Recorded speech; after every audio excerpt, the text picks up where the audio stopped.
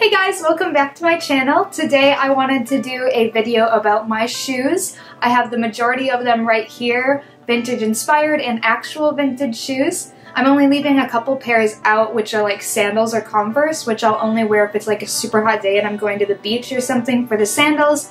And the Converse I normally only wear if I'm like doing super casual or I'm going like through a walk in the woods or something like that.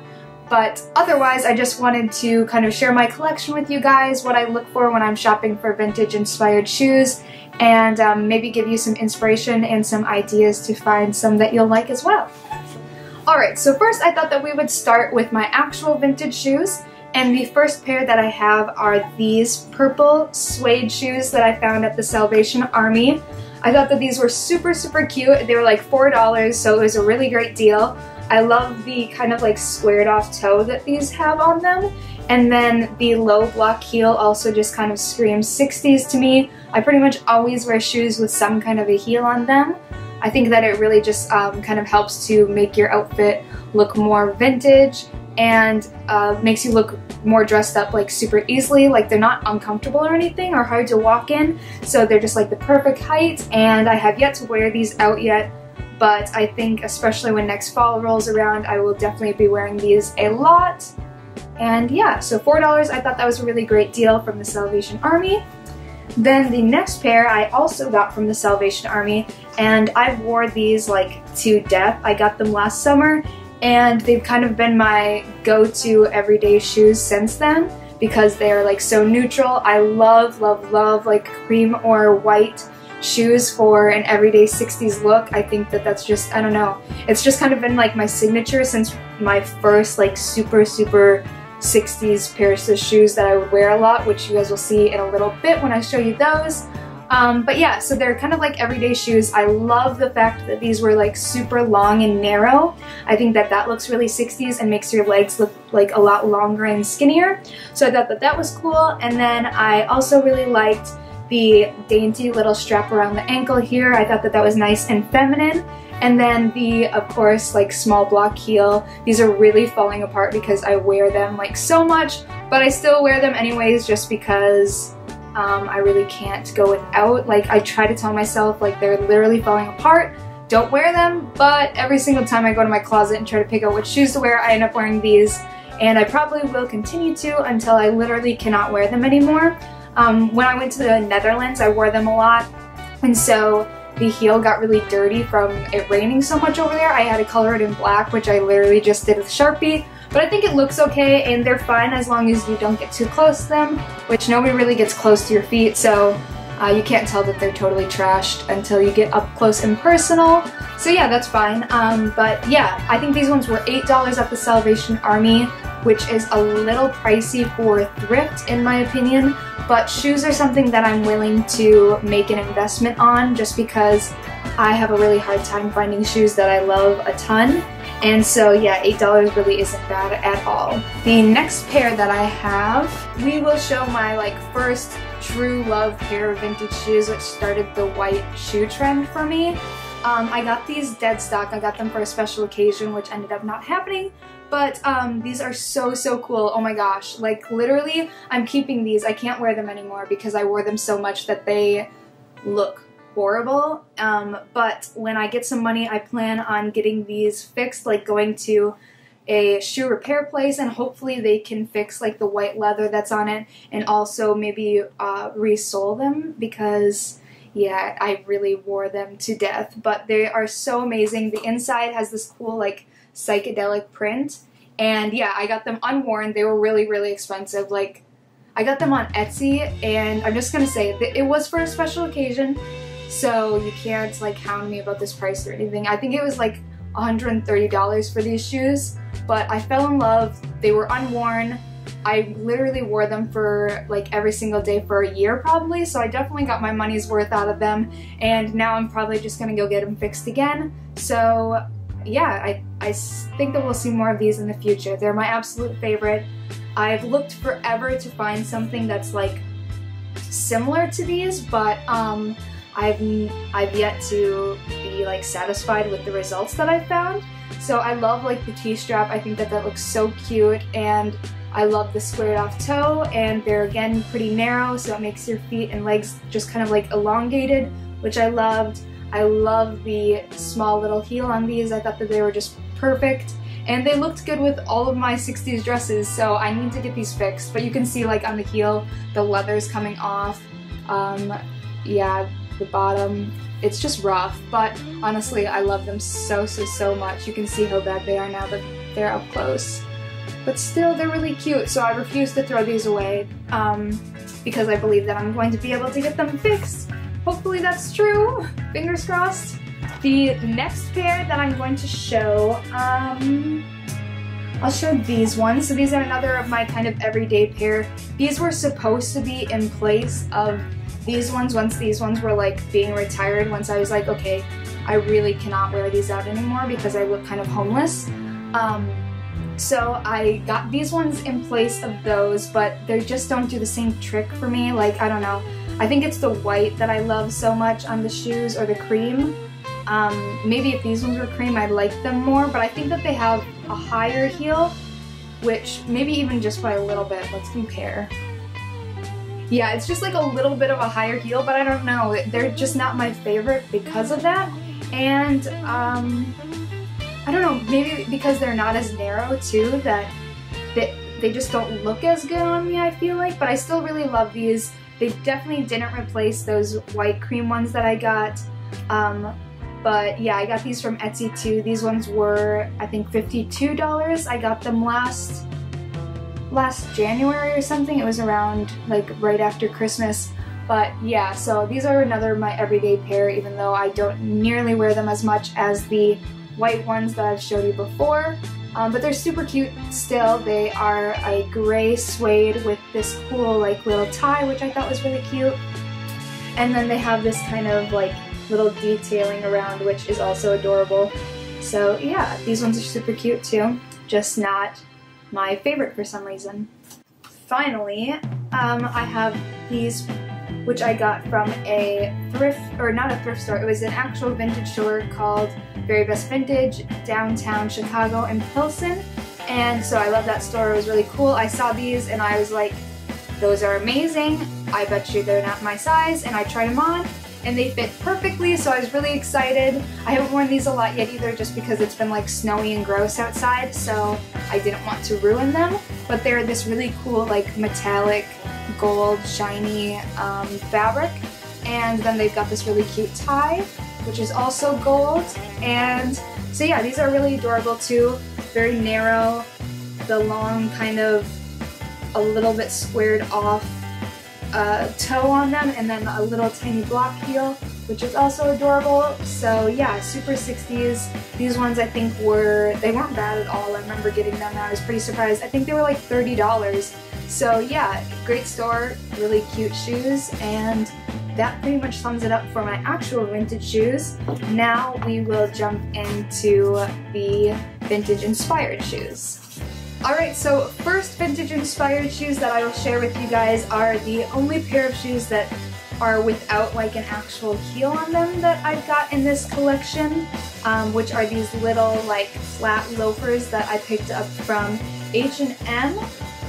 These I thought that were really cute just to wear with like my black skinny jeans, kind of like for a beatnik look, and with some like white little socks kind of peeking out. I thought that was really cute, and I used to wear these to work when I was a server just because I was not a fan of the tennis shoe life. So yeah, these are really cute, and they still look pretty 60s in my opinion because they're narrow and long. They also could just look long because my feet are really big, but they're really cute for just kind of like slip-on shoes. Kind of dirty, honestly, but still really cute for like slip-on shoes just to wear around if you have to like run out to the mailbox or you gotta go to the grocery store or something like that. I also wear these around the house for slippers because my feet get really cold, so they are great like multi-purpose and just kind of like a nice staple to have. So these are also from these are from Zara, excuse me. I got them on sale. I don't really wear these because they're a little bit too big for me, so I've been thinking about selling them, but they're not vintage, so I couldn't sell them on my Etsy. They were just like regular white, and I thought that these looked super cute and 60s-ish too, and I'd probably wear these a ton, but they are too big for me, so they kind of like slide around too much and they're uncomfortable to wear. So I got these because they were white and I think they were like $12 on sale.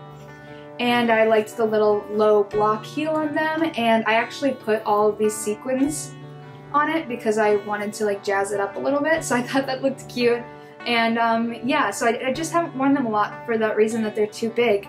Next, I will show you these, which are another pair that I've personalized. I really like personalizing shoes, like you saw with these, with the sequins on the heel, and then also with these ones, how I colored in the heel black, and then I've also like drawn flowers on the bottom, just because when I walk I like to see like some kind of pattern on the bottom, and I wrote my name. I don't know, I just like personalizing stuff, so I did that with those. Here's another pair that I've personalized. These were originally just like some, they were all brown, kind of like leather looking shoes, but they're from Forever 21. These cute little platforms. They're not too high either, so I don't feel like I tower over everybody because I'm so tall, so I thought that that was really nice. But they still give you like the platform shoe look. And I just painted it black. Well, first actually I painted these with like little flowers all over the heel and everywhere. I kind of just hand painted. And then I got kind of tired of that look and I wanted to go for more of a glam rock look with it. So I covered them in black paint, and then I took this gold and like silver multicolored glitter that I had, and I just put it all over them while the paint was drying. And yeah, it's actually stayed really well, so I'm probably gonna do another glitter coat sometime soon. Maybe I'll do silver instead of gold this time. But yeah, I thought that that was a really just kind of cute way to get some cool looking platforms for cheap. So if you go and you find like cheap shoes that you're like, those are like okay looking, you can like do something to make them look cooler, because these were from Forever 21. I think I got them for $15, and I've changed them multiple times. I think that I'm probably gonna change them up again. But yeah, just a cool way to get some cheap, cool, vintage looking shoes if you personalize them yourself. So the next pair of shoes that I'm going to share with you are also like a personalized pair. I got these ones from Target for like $6 originally, and they were just like these black suede slouchy boots with, if you know what I'm like talking about, that's kind of like an 80s style, I guess, but not really my favorite. So I saw these and I was like, they have some potential to be really cool.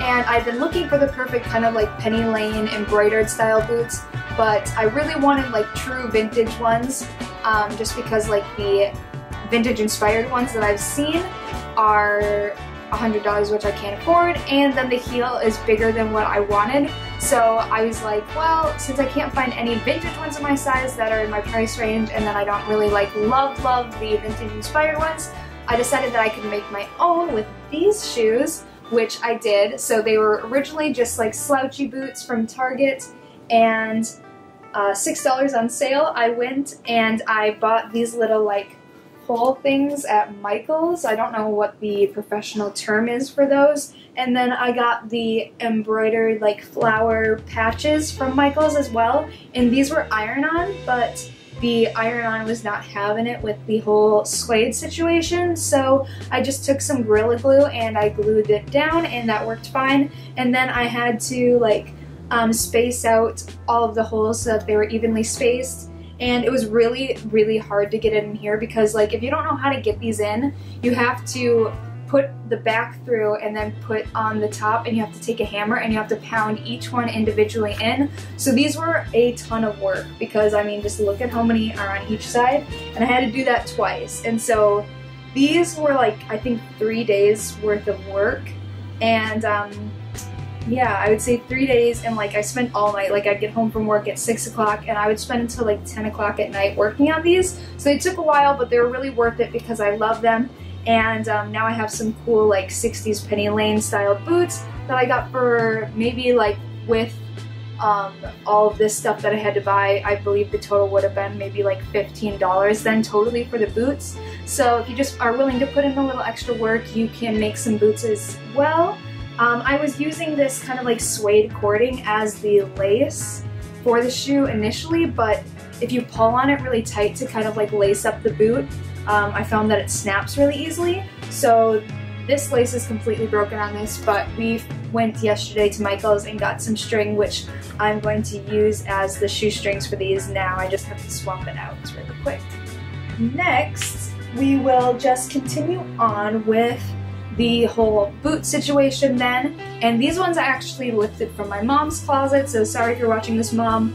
But these are too cute. They are, and I'm sure she agrees, she loved these boots, and I just kind of like took them with me when I moved out.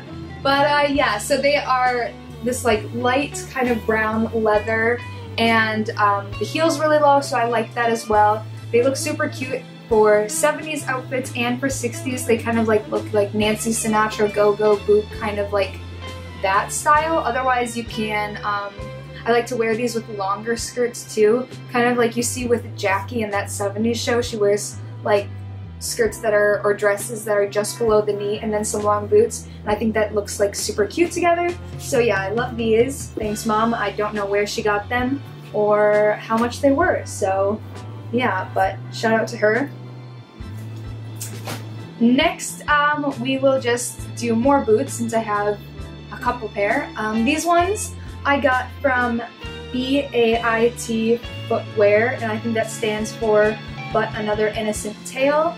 And actually I think these are from ModCloth, but ModCloth was carrying the But Another Innocent Tale brand, and these were on sale on ModCloth when I got them. They also had them in black, but I really liked the white ones, and yeah, they're super cute. They're like over the knee style, and that's totally adorable in my opinion, super 60s.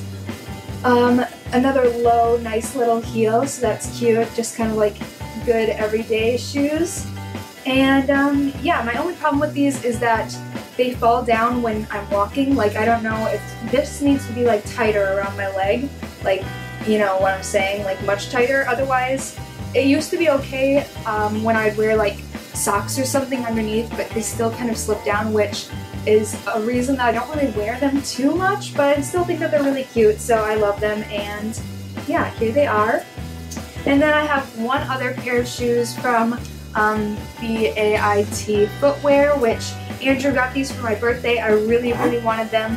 They came out with them and I saw them on Instagram and I was like, okay, I need these. And so Andrew was so sweet and he got them for me for my birthday. And they are these white go-go boots, which I think is really cute. I had some go-go boots before, which I sold to my friend Courtney. Hey, Courtney. But yeah, I just didn't really wear them a lot because I didn't like, I'm just too picky with it. Like, honestly, I didn't like the heel. I didn't like the way that they looked on me. I think that they look really cute on other people, but I don't know, I wasn't feeling it. These ones are really cute too. I only have one other problem with these, which is that I wish that this calf area was tighter again because they're really loose around my calves. Then the next two pairs of shoes that I have are these, which they're actually the same shoes. I just had to get them in both colors because I liked them so much. First I got them in the cream, which I thought was super cute, like go-go boot style. These are from Forever 21, if I didn't say that already. Both of them are. And they also have like a cool maroon color too, but I just didn't get that. I got the cream and then the black. I got these because, again, I really liked the long, narrow kind of a foot look, low block heel, just kind of like a cool ankle go-go boot style. And my only like critique about being like true vintage, I guess, looking is that I wish that these would be, again, like tight around your ankle, like maybe like that or something, because they do leave like a lot of space, which I just think makes your legs look bigger than they actually are. And so yeah, that's my only complaint, but I think they're super cute. I definitely wear the black more than I wear the cream ones, but I think these look really cute with like pants. If I wear pants, I'm usually wearing these. It's like a good heel length, and then they just look super cute under flares, or they look really cute with just what am I trying to say? They look really cute with skinny jeans as well. Yeah, so I like to wear these ones, especially when I'm wearing my black skinny jeans. And I think that it makes like a really cool kind of like beatnik style. You probably saw these in my last lookbook I did with the whole beatnik like inspired lookbook. But yeah, so these are really cute. Forever 21. I love these. These ones I wear a ton too. Probably these, and then these ones are like my most worn shoes. Alright, so actually that's all of the shoes that I have to share with you guys today. Let me know if you would like another video like this. I'm open to ideas. So I hope you guys liked this video, and I hope you have a great rest of your day, whatever you're doing and wherever you are.